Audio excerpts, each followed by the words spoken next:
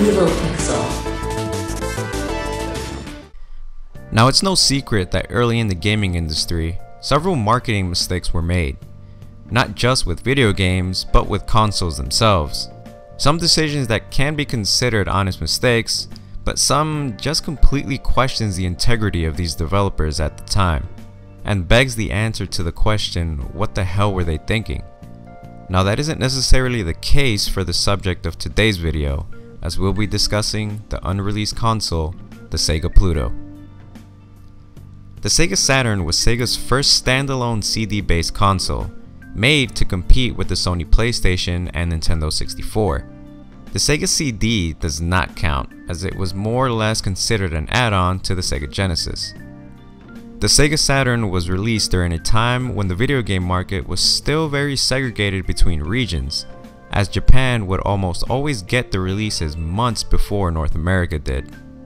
The Sega Saturn was released on November of 1994 in Japan and May 1995 in North America. It offered a unique set of launch titles including Virtua Fighter, Panzer Dragoon, and Clockwork Knight, just to name a few. Nights into Dreams is another, but unfortunately it wasn't a launch title, but still very unique though. Now, the Sega Saturn was a very awkward console to say the least, not just in its programming, but in its design as well. It was a very plain and stocky design and overall just bulky and boring to look at. Nowadays, it's very common for consoles to get redesigns. As technology improves with time, so does the simplicity of design and efficiency. And that was exactly the case with the Sega Pluto. You see, the Sega Pluto was a revised, redesigned version of the Sega Saturn. The only thing is, no one really knew it existed. That is until April of 2013, when an ex-Sega employee revealed information revolving the Sega Pluto console itself. One of the biggest things about the Sega Pluto was its reduced price. Along with that was a built-in Netlink modem to connect to the internet, which, believe it or not, was not common back in the 90s. In fact, it would have been one of the first home consoles to include online features from retail. Now, unfortunately, the entire history of this mysterious console is wrapped in unanswered questions. Nothing is really known about its development, and it's unclear exactly how far it got into development.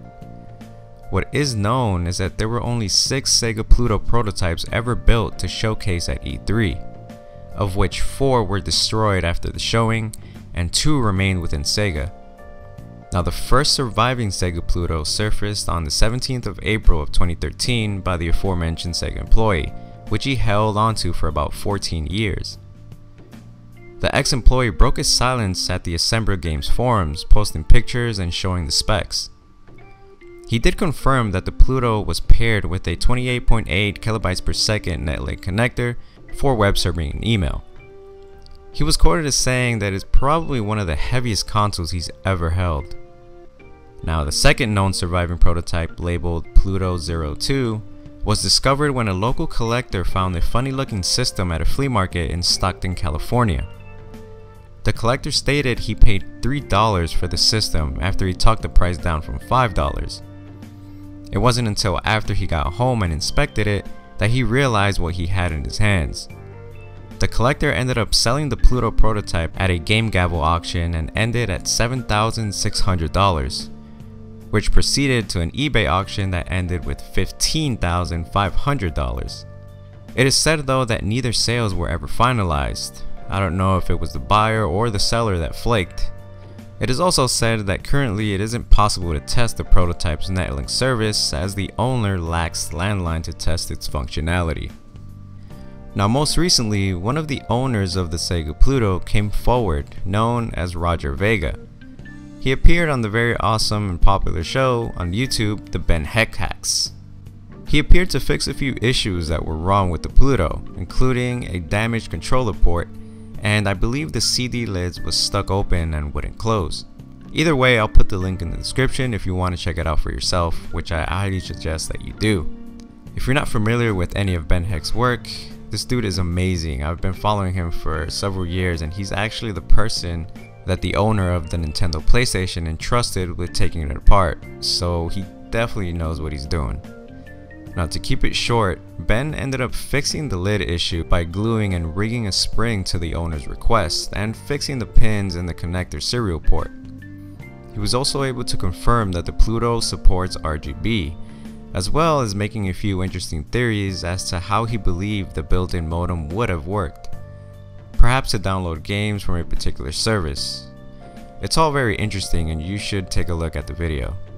What I thought was hilarious from Ben's breakdown is that a few Japanese speakers were able to translate particular stickers on the console's boards that said, "What is this?" in Japanese, possibly referring to the fact that not even they knew what they were looking at. The console itself just seemed to be put together very quickly and very poorly for this E3 showing, but I guess it doesn't really matter since the consoles were meant to be destroyed afterwards. Now in the end, even though the Sega Pluto was a big improvement on the original Saturn, I honestly feel like Sega would have lost millions on this investment due to the fact that the Saturn just wasn't as good as everyone hoped it would be. The Sony PlayStation was too dominant with all the support it had and was continued to receive. And in my opinion, Sega would have probably backed out of the console wars way before the Dreamcast would have ever came out. And that brings us to the end of the video. Thank you guys for watching. Check out some of our other videos if you'd like. And don't forget to follow us on social media, Facebook, Twitter. Check out our Patreon if you'd like to support us and bring out some of these videos a little more frequently, or to give us any suggestions for any future videos. And I'll catch you all next time.